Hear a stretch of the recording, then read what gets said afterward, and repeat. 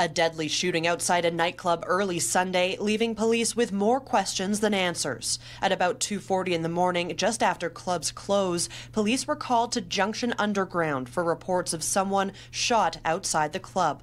A man in his 30s was found in life-threatening condition and taken to hospital.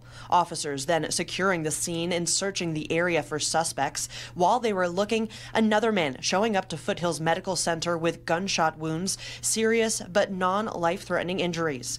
Police were called to the hospital. They think that the two men are connected, but say it's still very early in the investigation and that more information will be shared as it's discovered. The man they found shot outside the club, later dying in hospital from his injuries. An autopsy is expected early next week. Anyone who can help the investigation is asked to contact police at the number on your screen.